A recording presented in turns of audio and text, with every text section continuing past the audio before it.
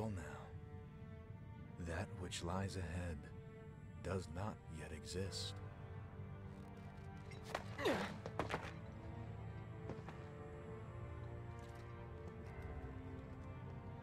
Our world will become a part of it one day, but I will not end.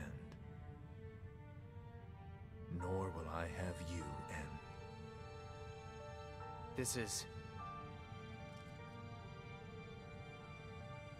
the edge of creation. Cloud, lend me your strength. Let us defy destiny together.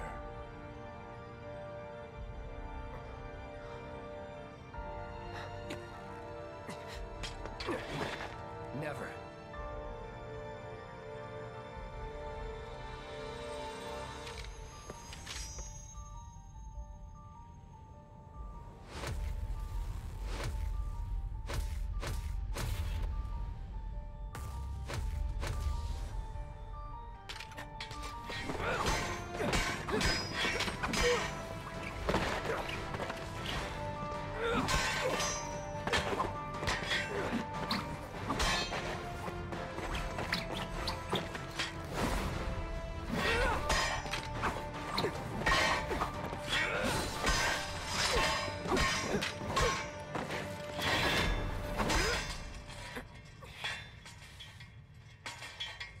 Not yet.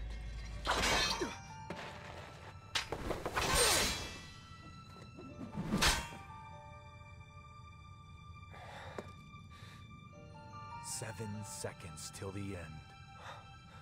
Time enough for you, perhaps. But what will you do with it? Let's see.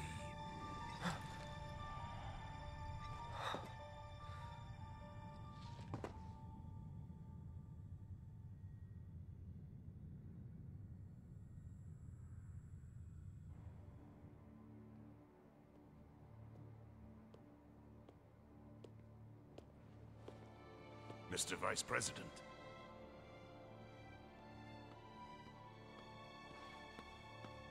Mr. President. That's right.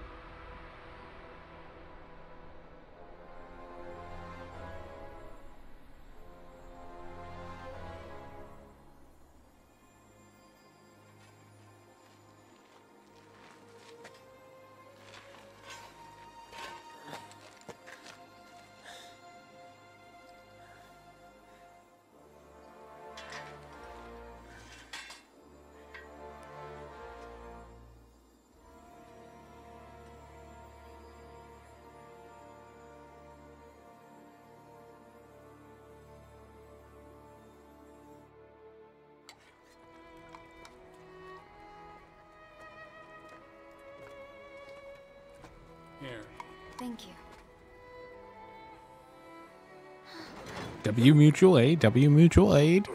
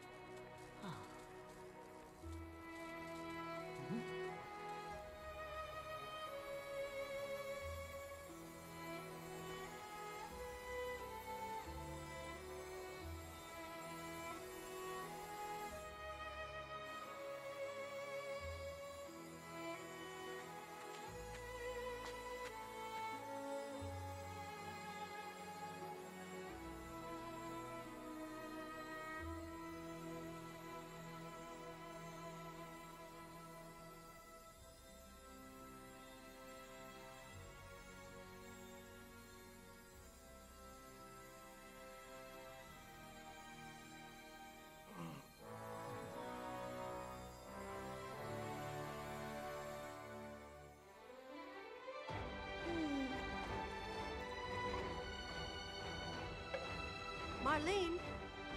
Coming.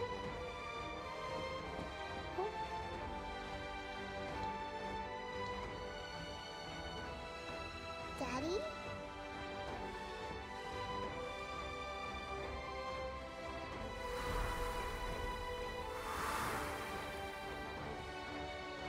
Marlene!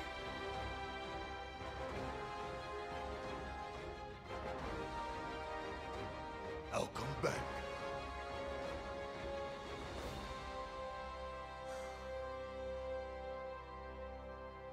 So, what now?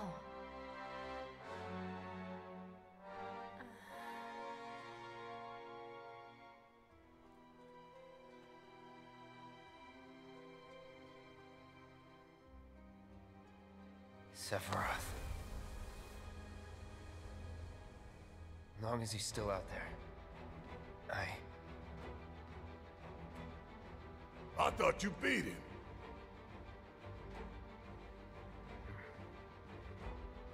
We can.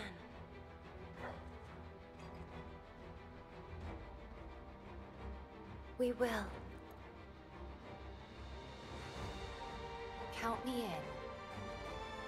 If it's to be a hunt, you could use a nose like mine.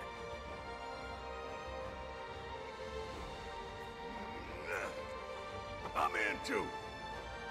Bastard wants to destroy the whole planet, doesn't he? An enemy of hers is an enemy of Avalanche.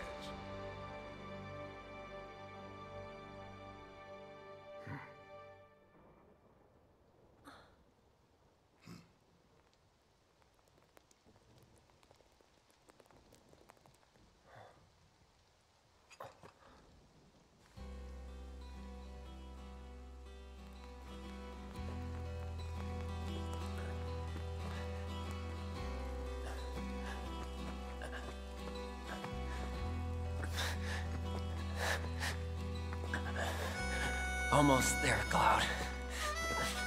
We're almost there.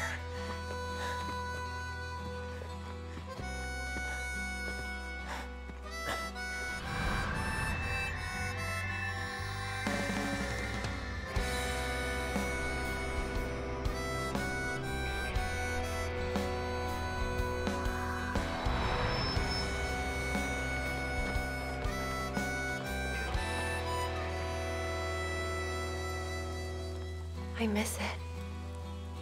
The steel sky. I would be lost,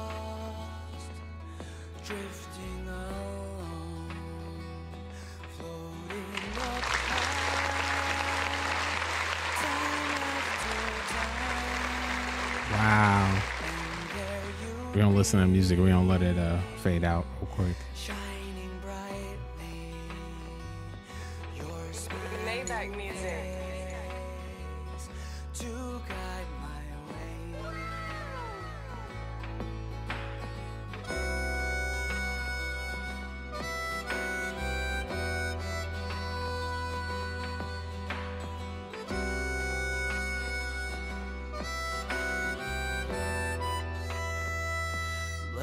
bloody and bruised, brought to my knees, when beaten down, when broken up, you would appear, reach out to me, heal every wound, and make me whole. Was it all a dream? Will I never know? Foolish and blind to everything.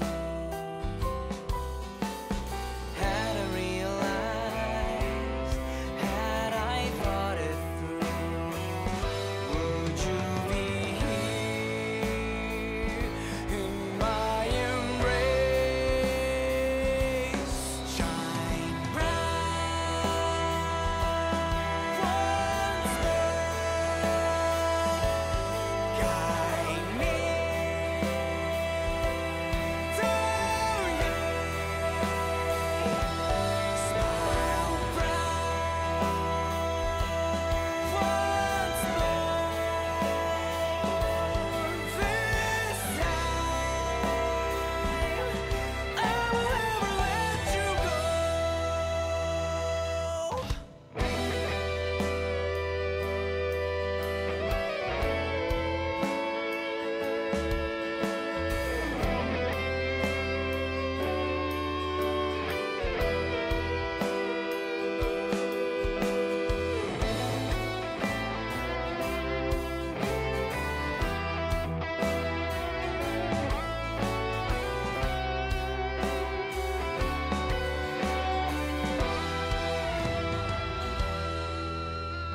With your every smile, hiding something more, dark mysteries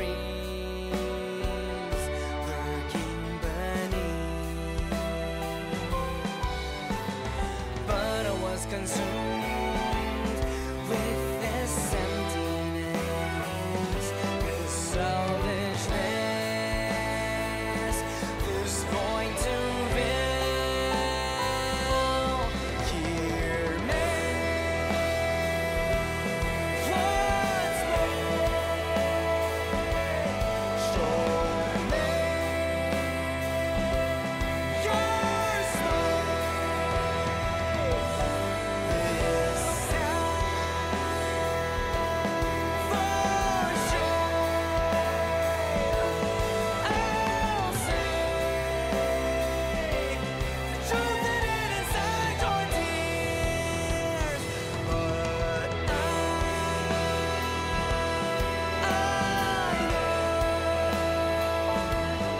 that you're long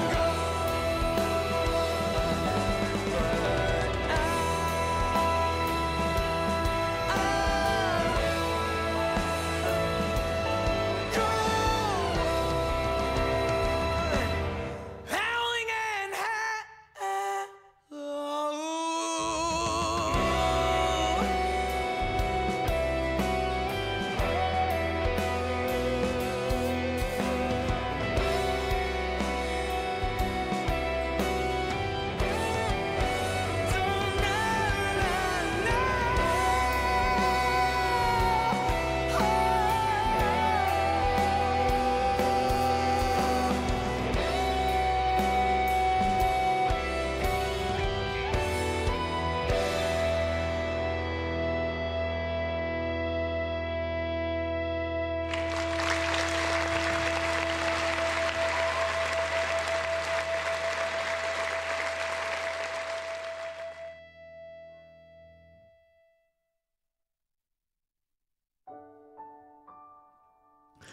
And with that, and with that, and with that, ladies and gentlemen, and they them friends, we have finished the game.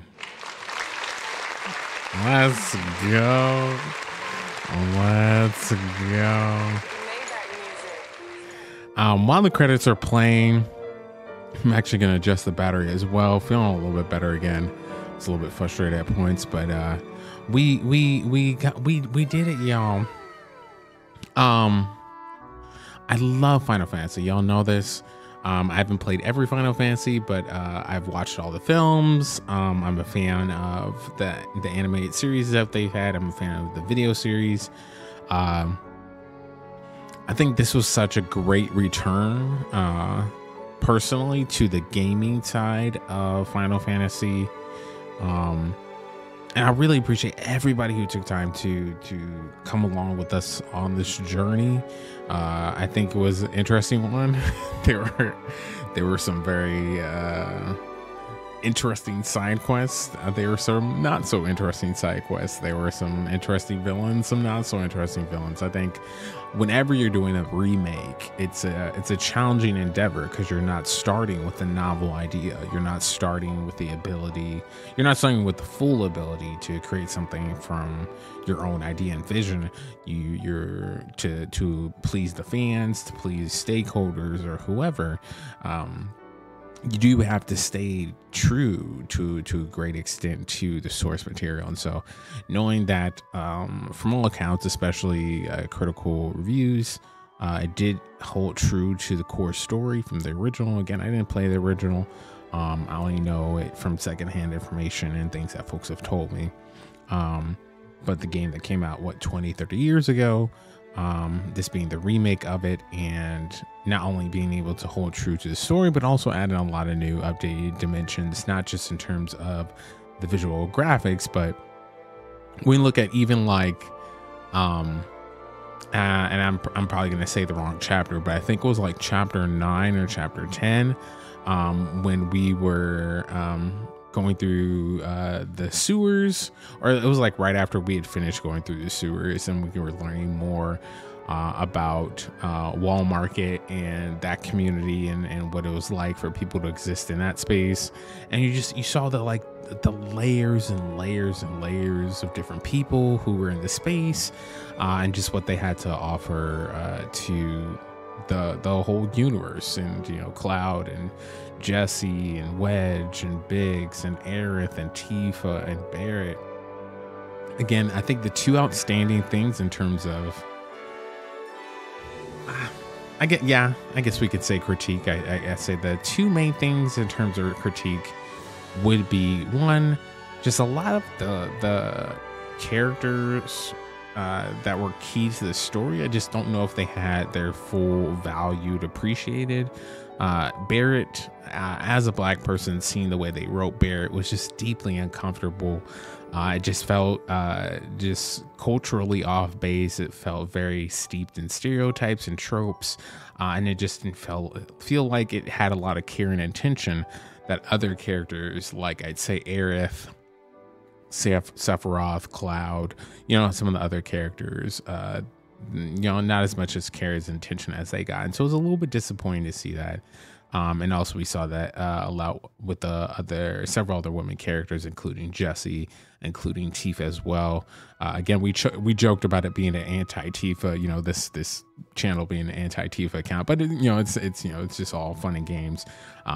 The character at the core, I really enjoyed Tifa, but I do think it just suffered very similar to what Barrett's character suffered in terms of just not having a lot of support in terms of like the full development of the character. There ended up being a lot of stereotypes and tropes. There ended up being a lot of off-base jokes that just really didn't land, at least in a Western, US context. There were a lot of things where it's just like, why can't this character, like grow and develop, and be better over time, things like that. And outside of that, I think the only real thing, and I was so serious about this, but the expressway fights that we had to do on the bike were terrible, flat out terrible. Beyond Corneo and how gross he was, beyond some of the like extremely long and unnecessary side quests, beyond the Hell House fight, the Hell House was absolutely improperly coded. There's no reason that it should have been that difficult on normal mode. yeah, outside those things, which kind of feels, you know, a little bit armchair dev-ish to say. Yeah, absolutely. The expressway fights were terrible. I just, there's just no redeeming factor to them. Both of them, there are only two, but both of them were so, they're such negative experiences for me that, like, as much as I'd love to give this a 9 or a 9.5 out of 10, I have to, you know, max it out. I have to bring it down to an 8 out of 10. I think bringing it down to an 8 out of 10 to me is fair, not only because of the way that the characters like Barrett, like Tifa, like some of the other women characters were written, in my opinion, poorly, but also the expressway fights took a big chunk of credibility off of this title. And then also, again, all the logistical things of like the Hell House fight and, you know, like some of the side quests, you know, not really feeling worth the time. Again, and this is coming from someone who loves side quests. And if, like, given the opportunity, I will spend 13, 14, 15 hours doing side quests if they're good. And I just didn't feel that way, unfortunately. But I think overall, again, I am enthralled with this. I'm really, you know, we were taking a leap of faith streaming this while we were doing this playthrough. And so, you know, folks that showed up, folks that supported throughout the journey. I know folks, you know, we stream kind of sporadically, so I know not everyone caught every part of this journey. But we will be uploading highlights to our YouTube channel. But yeah, just appreciate everyone who's along for the journey. I think it was overall, it's a beautiful game, even though with a rating of 8 out of 10, 3.5 out of 5 stars. You know, I still feel like the game is absolutely worth it. Granted, we got the game on sale, but and you know, it's a couple years old at this point. And, you know, it came out in 2020. It's 2023 now, but the rush, the ride of emotions that you get, like, you know, I only get upset about the way that they wrote Baird and Tifa and Aerith's mom, and, you know, all these, I only get upset about it because, like, you get so invested in the larger story. You get so invested in, like, where, like, this is actually taking it. So it's like, oh, Shinra, and then you have to think about Sephiroth, and you have to think about, like, all the, you know, why are the specters, you know, which we later find out are called whispers, you know, around there, all the different things. And it just tends to be in a space where it's just like, you want the story to succeed. You want these moments like we see on screen now with, like, Leslie, you know, trying to get revenge against Corneo. You know, like, people, you know, thinking about how Avalanche actually has an impact. You know, like, we want to think about those opportunities and those scenes as ways to pull people in. And I think when you dot your I's and cross your T's and you take care of the little things, I think you end up with a solid product. And again, I think this was a solid product. I think what we got out of this game was worth our time. We'll have to wait till the credits finish to find out the full time. But I think, you know, we probably spent about 35 hours, maybe a little bit more. Definitely, I'm pretty sure under 40. And for the game, I think, you know, it's worth the price of admission. And I think for what we estimate it to be a 30-hour game, to still accomplish it in approximately that amount of time, I think for me, yeah, also is a solid value proposition there as well. So,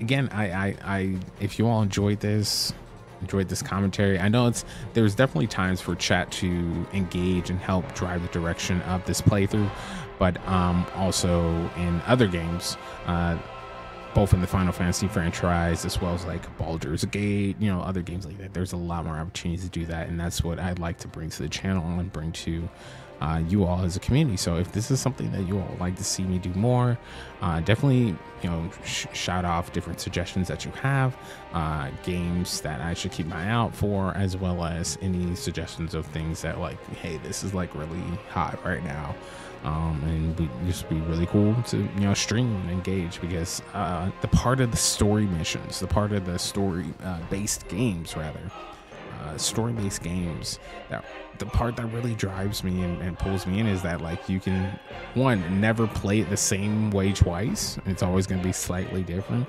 But then two, you have this really cool opportunity to bring in community members a part of the story and help you make decisions and help you figure out how you want to approach things. And so I don't know if we're going to come back and do a replay of this specifically, but I think in the future it's something, you know, we wouldn't have the ability to do. And I know, again, we kind of previewed this already, Starfield is coming out the first or second week in September, which we're about 2-3 weeks away at this point. And knowing that Starfield is RPG, there's going to be a lot of decisions that you'll have to make as a part of that journey, and you'll never, you know, have the same experience twice playing that game. And so, you know, maybe we want to take an all villainous route and, you know, just do all the violent timelines in Starfield, or maybe we want to be more of a pacifist. We can do that. And so you coming in, you know, definitely following, subscribing on YouTube, turning on notifications, staying tuned to that process for me. I promise you it's gonna be a great opportunity, and I'm really excited because I know that there's such great potential to have a lot of good time with you all as we build out those memories together. But this game, Final Fantasy, Square Enix in particular, just has a special place in my heart. Also, because y'all know I love Kingdom Hearts as well, and yeah, it's a special thing to finish it. You know, this last playthrough going on 6 hours, but I think it was worth it, and I appreciate all of you all being here. I know I've said it so many different times, but thank you for your patronage. Thank you for being here. Thank you for supporting. Thank you for being a part of this wild roller coaster we call playthrough.